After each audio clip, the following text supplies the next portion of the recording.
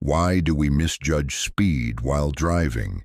Your brain doesn't measure speed directly. Instead, it uses visual flow, the rate at which objects move across your field of view.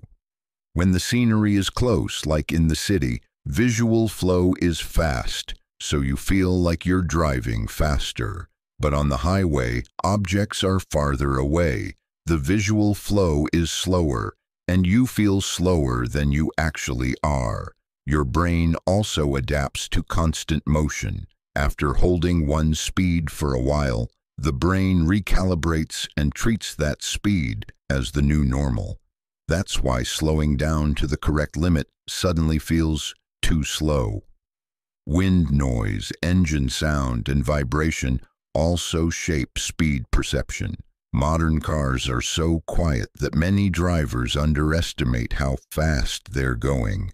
So you're not sensing speed. You're sensing the environment around you. If you want a part 2 on driving perception, comment what I should explain next.